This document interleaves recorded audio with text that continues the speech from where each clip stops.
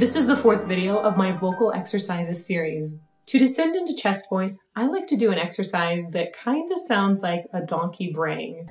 For this exercise, you'll be alternating between two vowels, E and Ah. To make a good E vowel, your tongue moves forward in your mouth and you want to aim for a bright sound. To make a good Ah vowel, you're going to open your mouth and drop your jaw and relax the back of your tongue. It sounds like this.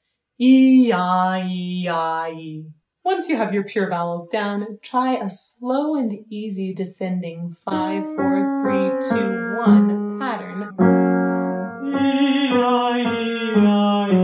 I usually put donkey brays not too far along in the warm-up, but before you do chest voice exercises, because the alternating vowels make the chest voice feel more connected and not too tight. If you'd like to learn more, subscribe to my YouTube channel, The Charismatic Voice.